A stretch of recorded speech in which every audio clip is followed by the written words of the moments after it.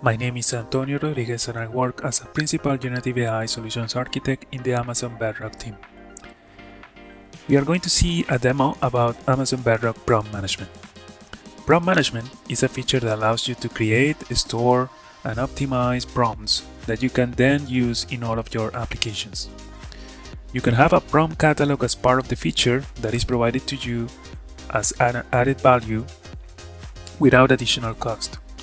We can create the prompts directly from the console or using the SDK APIs.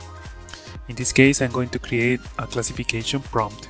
In example, I can create my name and I can say this prompt is for classification of incoming orders. I can access create and then I'm ready to use it and test it in the console. Here I have a sample text that I can replace with my own variables and my own template. In this case I can say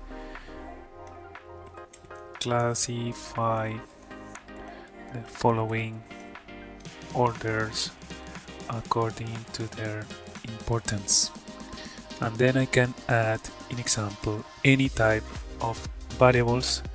Later on I can say answer in format, and then it will expose that format at the end. As you can see, it created the test variables automatically for me, and I can create more complicated prompts including system, tools, and other parameters. I can select a model, in example, that I want this prompt to be used for. In example, I could say this is a Nova Pro prompt, and then I can set inference parameters and so on and so forth. You can test it right away from the console. In example, I can access test. In this case, I will have to pass some variables. I would say orders, in example, domestic purchase, international order, and then the format can be a list. So in this case, it's going to replace or inject automatically my variables into my prompt template, and then it will test it right away. Once I'm happy with my prompt, I can save it, and I can also create versions of it so that I can work with those, and I can also compare different variants of the prompt side to side. By comparing those side to side variants, I can, in example, start doing optimizations or variations so that I can compare the performance of those and run tests against all of them. Let's explore a couple of more complicated prompts. Here you can see a prompt that is for healthcare. In this case, we have a system instruction already added. We have a user and assistant messages added here, and then a new input that I want to work out on this prompt. In this case, for classifying healthcare patients according to the criteria that I'm passing in this few shot example that you see. We also are using Claude 3.7 Sonnet, but you could use any of the models available in Amazon Bedrock. And as you can see, we also have a tool definition so that we can keep track of our tool specs for the case that we are actually doing tool use or function calling with our prompts. I can also set variables so that I can test it right away, as we saw before, and so on and so forth. Now, the best thing of working with this type of prompt management interfaces is that I can actually optimize the models right away. So that I can, in example, select a model like Claude 3.5 Haiku, and then I can ask it to optimize for that model. This helps me not only starting from scratch when I have a new prompt that I want to optimize into a better version that provides better quality of my outputs, but it can also help me migrating from an existing model to another. So if I click on optimize, it will actually start running, and just in a few seconds are going to have a new version of the prompt that is recommended for improving the quality according to the target model that I have selected. In this case, I have selected Claude 3.5 Haiku. So as you can see, it is actually following the best practices of Anthropic for making sure that the prompt is passed with the proper XML tagging, the instructions clearly defined, and actually asking what is exactly the output format that you're expecting from the prompt, and so on and so forth. This can have a dramatic impact in the quality of the responses that you get from the models by using the prompt templates. We can explore some examples. Here you see that we are optimizing a prompt for Claude 3.5 Haiku. This is a prompt example where I want a summarization of an email. This is typical from a user that has no knowledge on how to prompt a specific model, like the Anthropic Haiku in this case. So a user might be adding some repetitive instructions, the order might not be ideal, it might follow some anti-patterns in the way that it's written, and so on and so forth.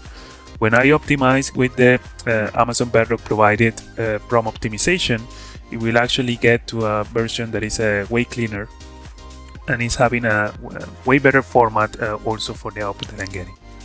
If we test it side by side, you can see here that actually the summary email that I'm getting from the models is a bit different. In the optimized prompt, you actually get a final and very consistent summary of the email that we were analyzing. And you can see that it even helps improving the overall quality of the responses from the model. Like in example, the urgency is now properly classified as 4 out of 5 for the example email that I input, while in the original prompt it was classifying as 5 out of 5.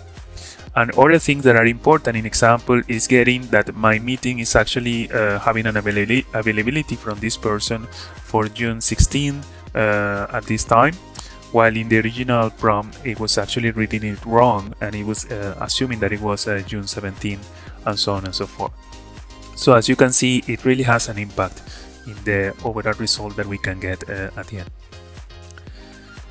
Now, it's not only about the quality, sometimes we can also use it for helping, especially with reasoning models, in example, when we are trying to optimize for reducing the number of tokens for being more cost effective and also reducing the latency. We can see an example here when we are optimizing for DeepSeek R1, which is a reasoning model that therefore tends to generate a lot of tokens also in our responses, and sometimes it might get to explore alternatives that are really not needed for our case. Once again, I have a prompt that was written pretty much as a person would normally talk and not following the guidelines of the model prompting. In this case, DeepSeek is typically trained using Markdown, so we can see how the prompt optimization provided in Amazon Bedrock is actually giving you the proper format following Markdown, and is having cleaner instructions, in this case for analyzing CSV data that I'm passing in this example. We can run it side by side once again, and we can see that the model is performing its reasoning and then is providing a final answer. And the interesting thing to note is that actually in the optimized version we are having less tokens and the latency is reduced, so we can actually get a better response, and also the format of the response is going to be better. We can test it out in the playground, in example, where we can compare here the original format of the responses that we were getting with the non-optimized prompt that I was passing here at the beginning. It was taking 55 seconds to respond after all the thinking. It was consuming a total of 2,663 tokens in the output. That is an amount of tokens that we are paying at the end.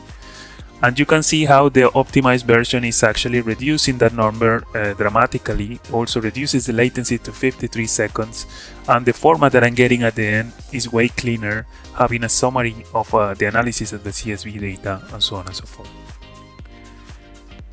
So once again, consider using prompt management in Amazon Bedrock. It is a feature that allows you to catalog and store your prompts. You can create variants and versions of those prompts so that you can later on attach to your applications in an easy way. And the best part is that you can also use it programmatically. You can do direct invocations once you create the prompts through the SDK or through the console. And you just have to use the Converse API in the Amazon Bedrock, use the prompt ARM directly, setting your input variables at runtime, and then you can see how you can do direct invocations without having to materialize the prompt templates at any point. So this helps you saving a lot of time, and also it helps you avoiding the additional step of having to read the prompts or having to write the prompts hard-coded in your code in your applications, and so on and so forth. In the same way, for doing prompt optimization, you can also rely on the APIs that we have. In this example, we are actually collecting this prompt that says, please summarize this text. And we are trying to optimize for a target model that is a Claude 3.5 Haiku. And you can see how we are using the optimized prompt API. And in this case, we get an analysis of the prompt, and immediately we get an optimized version that is recommended by the Amazon Bedrock prompt optimization feature. With that, I hope that you can test it out and you get the most out of the features that we are providing you for the prompting lifecycle. Thank you for watching.